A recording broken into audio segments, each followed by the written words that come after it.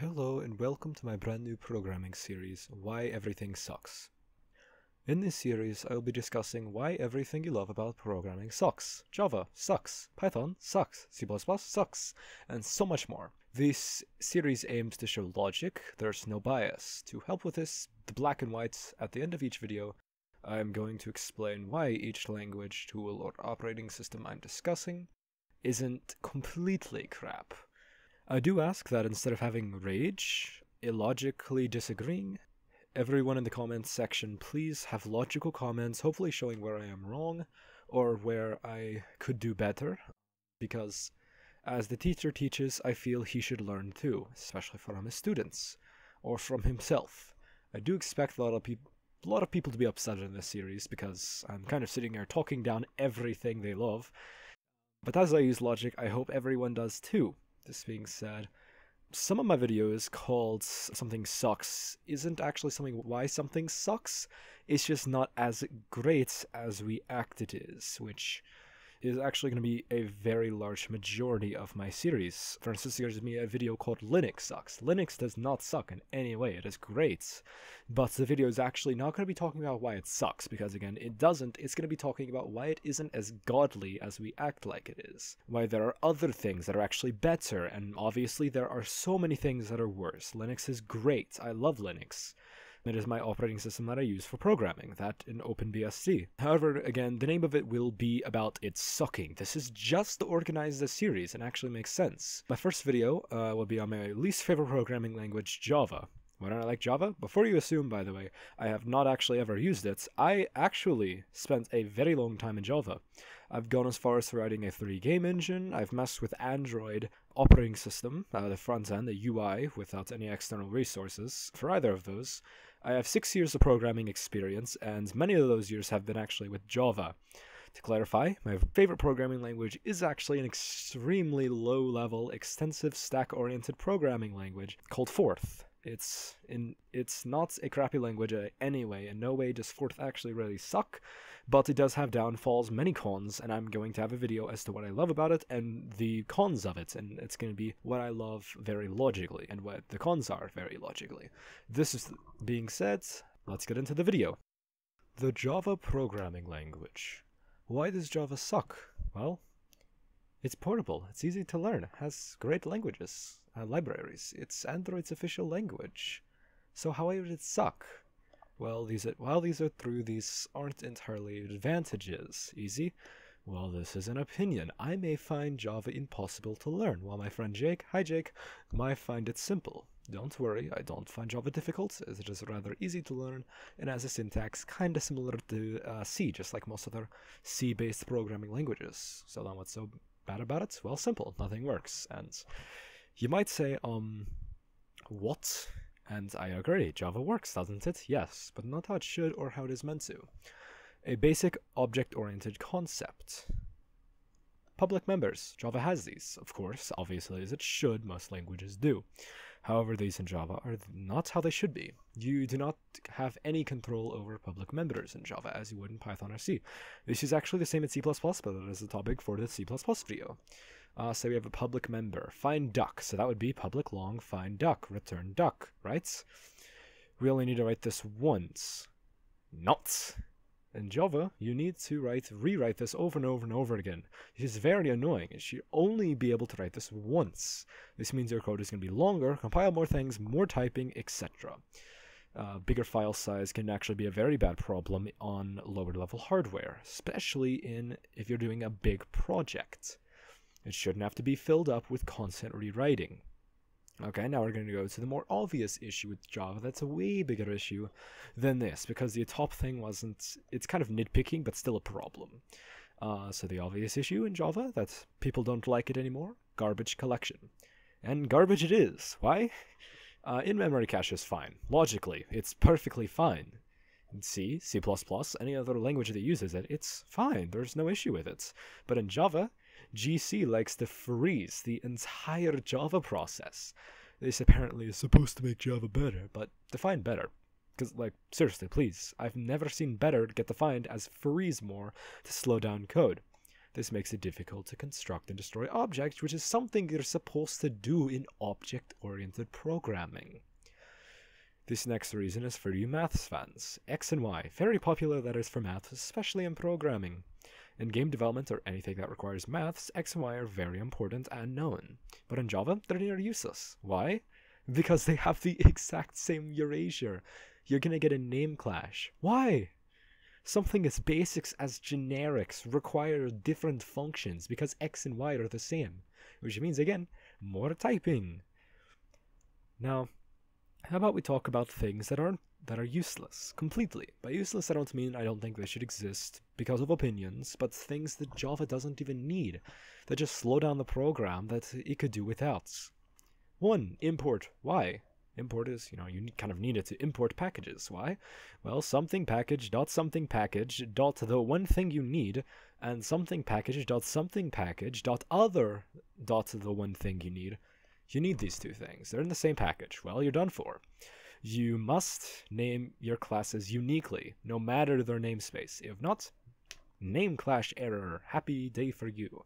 The second thing that's useless, constructors, sort of. They aren't useless at all, but they can't call each other, so constructors calling each other is useless because it can't be done.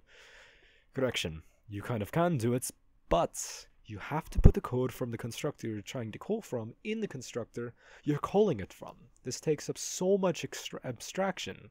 Something, again, programmers who love maths are familiar with, and like, especially Haskell programmers. 3. The JVM. Wait, what? The JVM?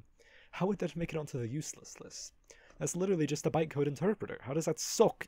And fun fact, it doesn't. I actually love the JVM. It's great. It's the one thing I like about Java besides the libraries, and I'm not actually kidding. I like the libraries.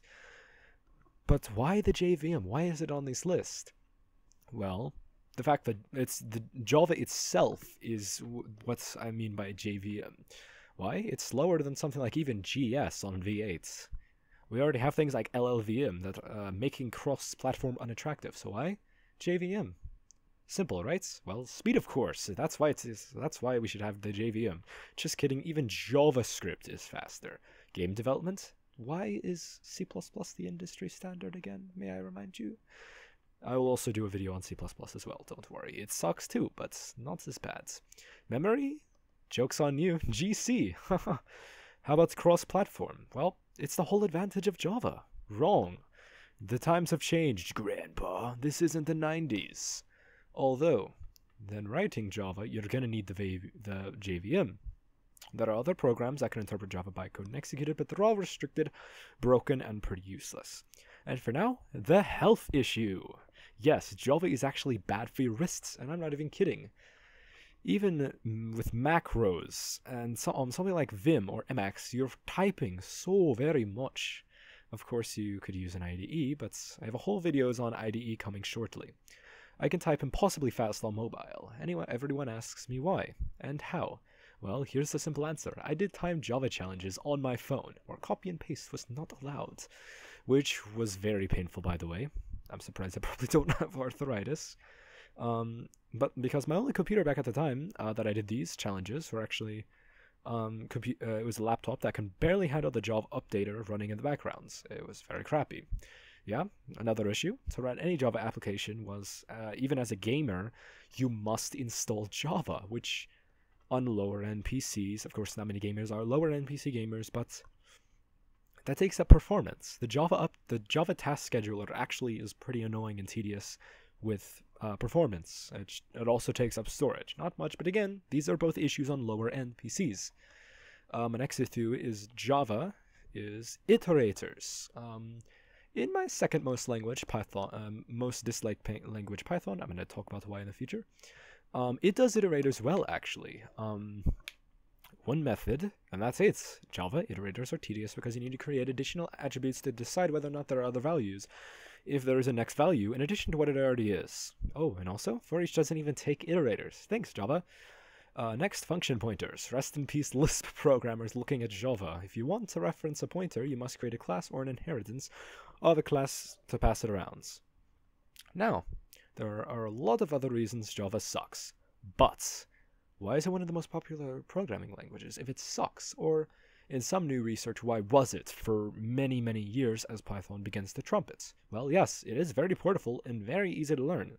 This is mainly a result from it being a more modern language compared to many others, yet isn't so new it's disliked by the mass community. Java got large in the 90s for being able to run on every operating system, although no, just no. But anyways, it's also easy for C programmers to learn. Oh, and also Java is dying. It is dead according to some programmers.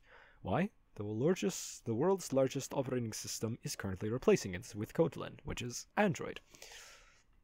The jobs for other languages are also rising, and unfortunately for us more low-level programmers, the language Python is also getting very popular. I'll explain why it's unfortunate in Python's video and why I actually have a huge grudge against Python, which is, again, there isn't any bias towards any of the languages. I don't just like this to like it. I don't just dislike that to dislike it. I dislike and like things for reasons. I'm a very logical thinker. I don't like opinions very much. So, and that's an opinion itself, which is very funny, and that also mentally hurts. Anyway, so I probably just ticked off a lot of people. So here's some things that, if you're one of the people I ticked off, here's some things that I feel like you should consider. One, if you're throwing insults, you're definitely showing maturity, and that you're definitely showing you lost the arguments. But it's popular. Well, so, crappy music is popular, doesn't mean it's good, and Java's dying. Again, if you're gonna argue, please use logic. I don't like Java, despite my many years with it. So, if you do like Java, please explain why logically. I don't want a bunch of, oh, well, you're stupid, you're just bad at Java, you just don't know it. I would consider myself at least mostly qualified to use it. Again, I've written game engines, I've written Android ROMs in C++ and Java. I didn't mess with the core, so I didn't do much C++, but mainly the UI in Java.